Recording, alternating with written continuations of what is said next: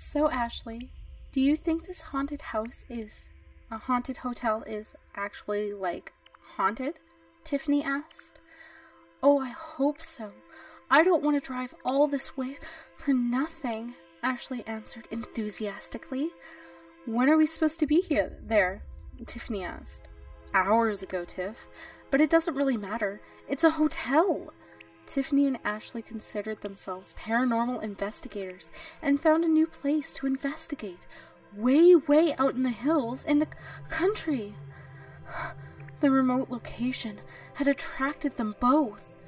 The road winded and meandered around many hills and valleys, testing Tiffany's already horrible driving ability.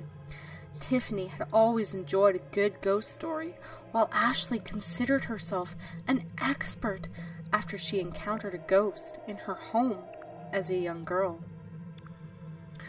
The road had grown dark in the early evening as a storm rolled over the countryside. Rain started sprinkling and a faint sound of thunder in the distance. Then it began raining more heavily and flashes of lightning grew closer. They had lost their way several times and had turned around many times in their journey. I thought we were close. Did we miss a turn? Tiffany said. Ashley sat in the passenger seat, looking at the map, trying to find something recognizable. After passing a sign with the name Misty Oak, Ashley squealed with delight and pointed on the map for Tiffany. Tiffany, in her absent-mindedness, leaned over Ashley to look, forgetting to look at the road. Huh! Tiffany jerked the wheel back to steer the car back onto the road, but the front tire hit a downed branch. The flapping of a flat tire pulled the car more to the side.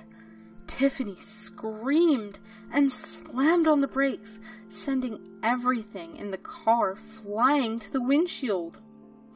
Oh my gosh! Can you change a flat? Ashley said. But Tiffany returned her question with a blank look. Yeah, no. What do we do? They both looked at their cell phones, but had no signal. They sat with the engine running for some time until Tiffany noticed it was getting colder outside.